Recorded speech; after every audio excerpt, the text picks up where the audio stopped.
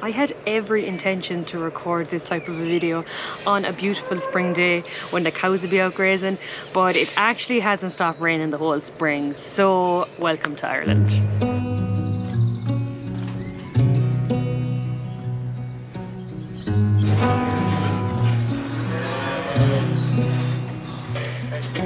Ready to go?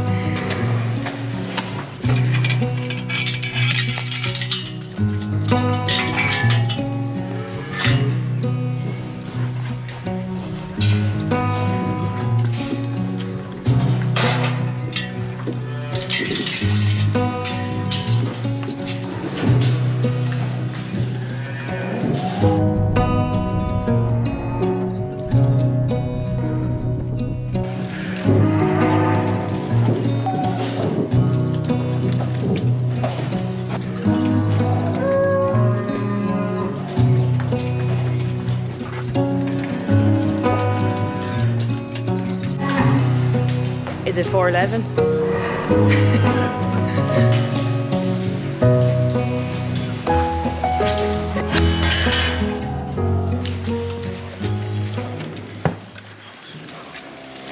It's actually a nice morning. It's kind of depressing to think it's going to be raining for the day, isn't it? Yeah. Another day of rain. We'll enjoy this tiny dry spell while we get it. Come on.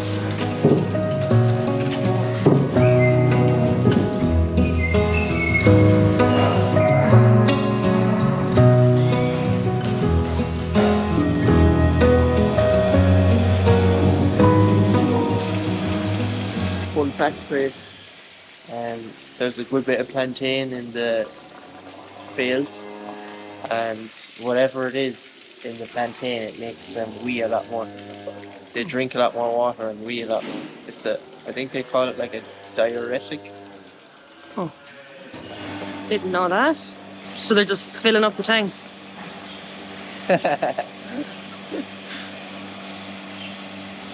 We've the main herd in here now. Yeah. And the colostrum group are going to go in this little section. Their milk then is separated. We leave them to the end to milk. There's a valve at the bottom. We switch that valve over when we're going to milk them, and their milk goes across and into the calf tank. I see. No, can't see it.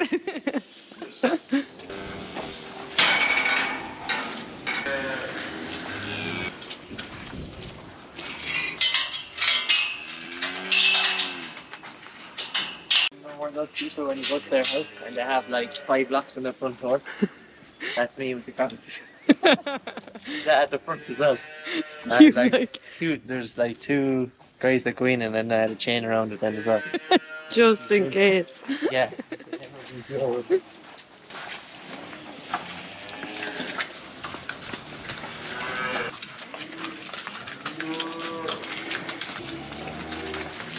Oh.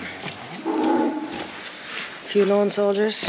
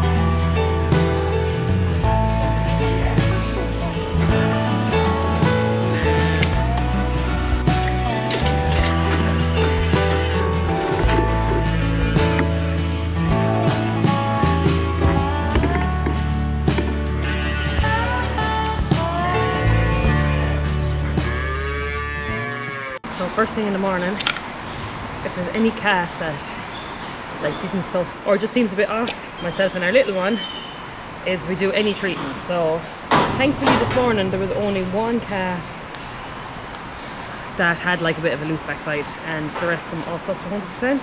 And we'd either go in with like an electrolyte, yogurt, probiotics, and then if they're particularly bad, like then we might need to get, you know, drug intervention. I'm actually looking at the calf now that had a loose backside this morning. It was after doing a perfect dung. Anyway, I'm gonna give him the stuff.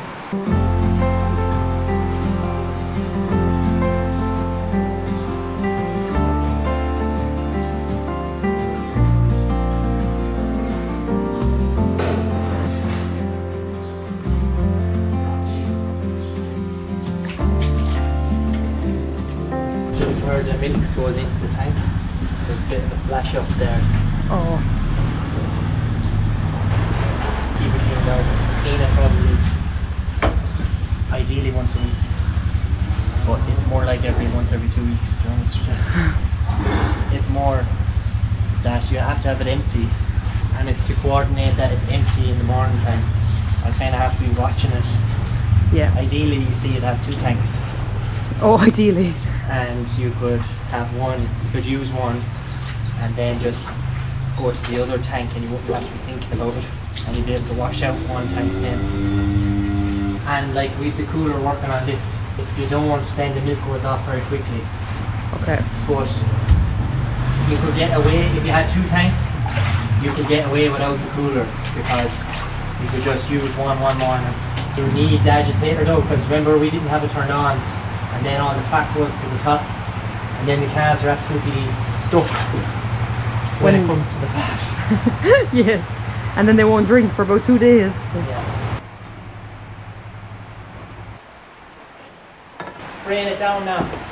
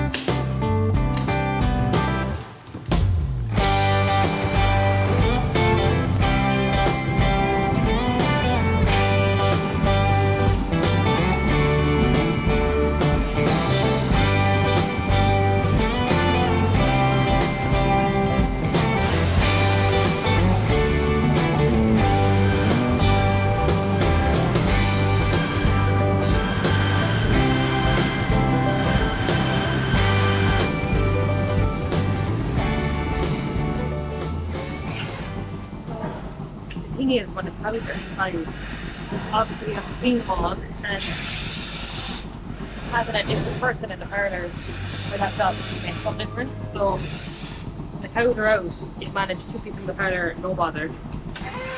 But and actually in the main season you'd only need 1 person in the parlour, because the fact that it's once a day and the cows take longer to milk. But in the springtime you could definitely do with 3 people with all the cleaning. You've heifers training, so they're kicking off as well, so there's just a little bit extra work.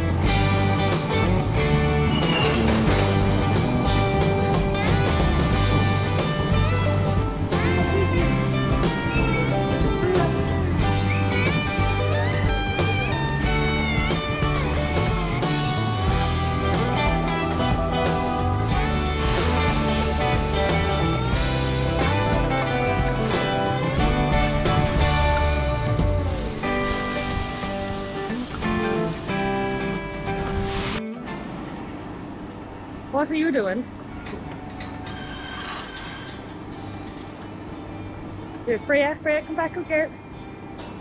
Caught, red-handed, huh? Gangster.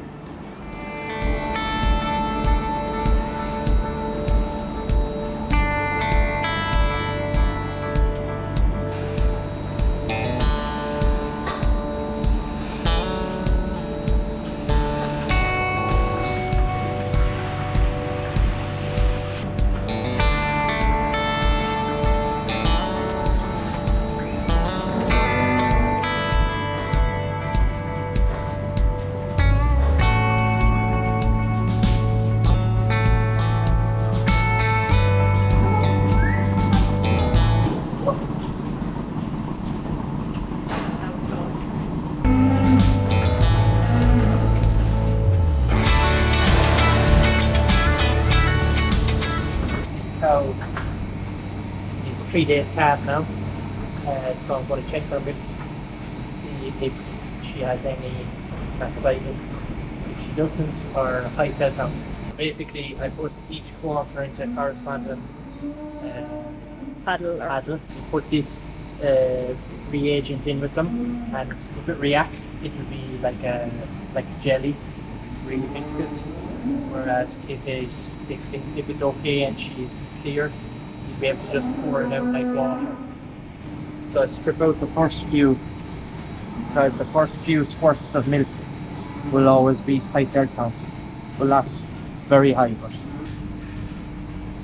okay. And then there's a little line on the paddle there. See the line on the other side?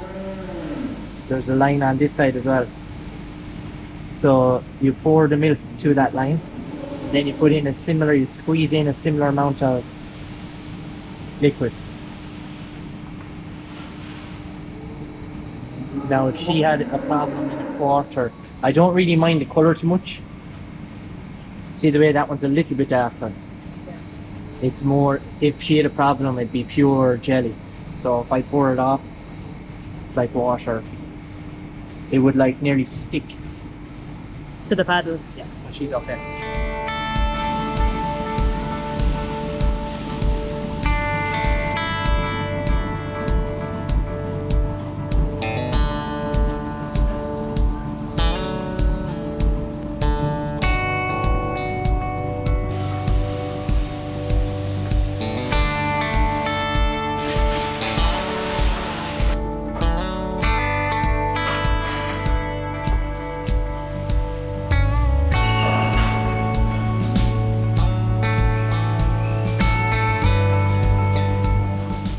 At the end of the milking is usually when our little one has had enough. She's played with her water, she's done everything that she needs to do, and she just wants to go to mum and dad's house. So she's actually with my sister now, and they're gone to a toddler playgroup this morning. So lucky me, I get to stay and wash up the whole parlour. It's like a little treat for myself.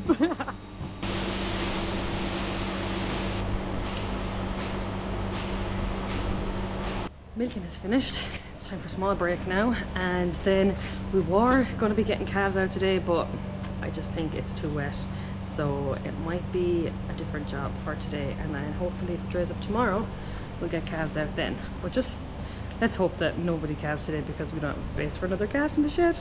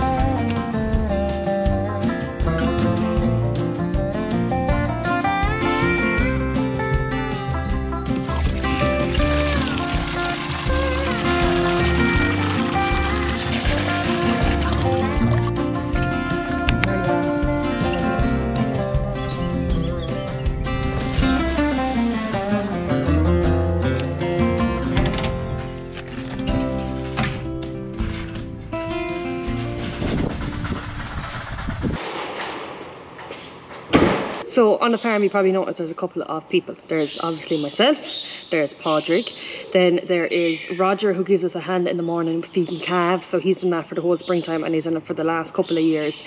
So he feeds calves in the morning time. And then we have Rosha, is a student with us from NUIG in Galway. So she's doing her placement with us this spring, and that has been a massive help, because obviously we didn't know we were going to be locked up with TB this spring. So that was great. And then obviously we have Morgan at the weekends. So yeah, we're absolutely blessed with help. We'll go do those jobs.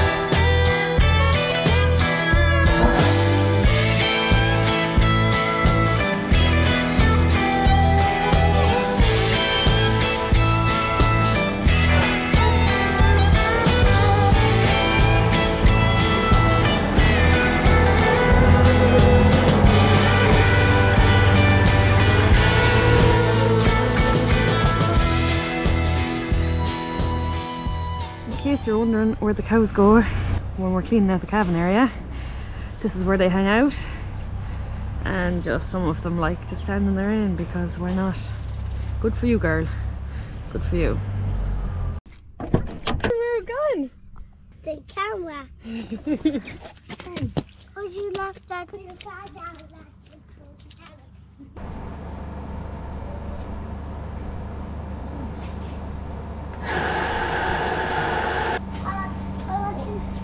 What?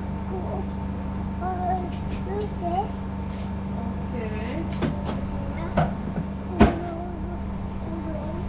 Alright. You eat your milk.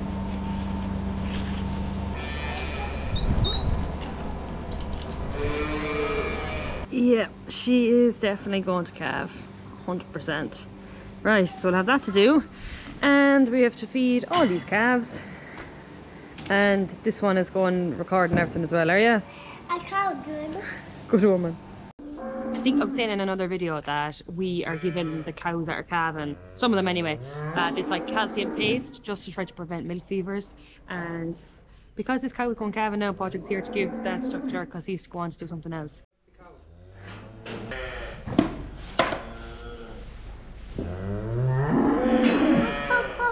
The three amigos go. And they most of the drank have that. Lager. They have most of the drank. You're going to the car. You just stand back now, maybe with workers. She could throw me around.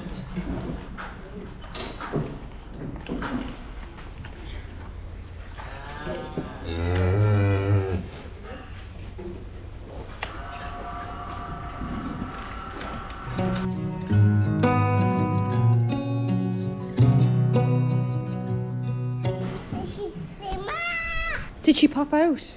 Pop out. She popped out of the cow's belly. Wow! We obviously better deal with this cow that's calved, but lads, most of you will know Kieran because he's been on the channel here for a while, but he just sent me this message. Just in case you were wondering, what to say, just in case you think the weather can't get any worse, it was like this 3 years ago.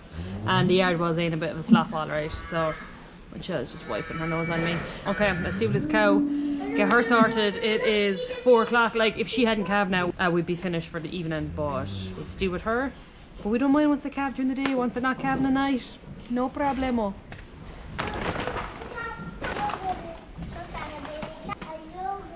Good thing we have a pin set up for that calf.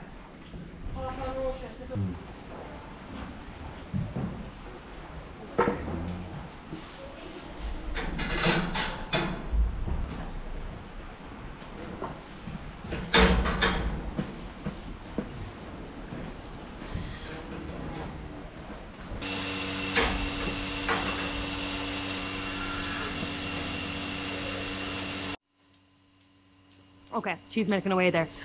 I know most people who obviously watch these videos are farmers, so they completely understand this, but for anyone who doesn't, I know it can be a hard one about why farmers take calves away from the cows as soon as they're calved, and they're obviously, it's not for no reason at all. The first reason mainly is colostrum management. So like calves are born without immunity, so all of their immunity they get from their colostrum. So for us as farmers, we prioritise getting colostrum into calves as quickly as possible, and the best way that we can do that is by milking the cow straight away and then feeding that colostrum to the calf. So that kind of sets the calf up to have as healthy a life as they can from the get-go. That's obviously the first reason. The second reason then is kind of, it's tricky, but if you leave the calf with the cow for a long time, they can form a bond, obviously, and then it's much harder on both the cow and the calf to separate them then after that has happened. That's kind of why if we go in straight away, it just saves hardship for both cow and calf down the road. And obviously for us, we're dairy farmers, so to make a living, we milk cows. And if we had every calf and every cow, then obviously that would be suckler farming and not dairy farming.